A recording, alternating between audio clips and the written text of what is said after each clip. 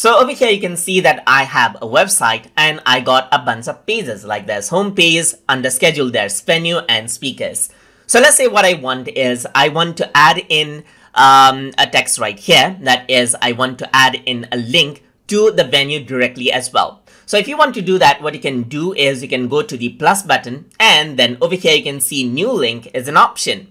And once you click on this, here you can see that you can rename out the link to however you like. So I'm just going to go around and I'm going to type in venue over here. And in link, you can see that there's the option for which page you want to link this to. So I'm just going to go around and say page venue right here.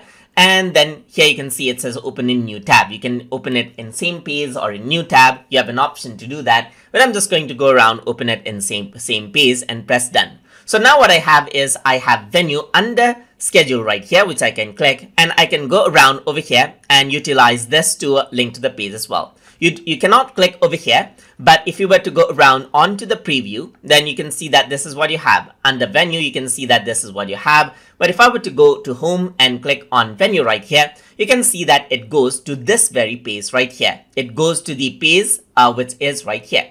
Similarly, I'm going to go around over here and you can keep the venue link as a sub page of another menu as well. So you can see that now you got the same option right here. So if I were to go around onto preview and if I were to go to home and go to speaker and venue, then you can see that it goes under the schedule itself. So that it goes to the main link right here because this acts as a shortcut. So that is how you can add custom internal link inside of Google Sites. So I hope you guys learned something as always.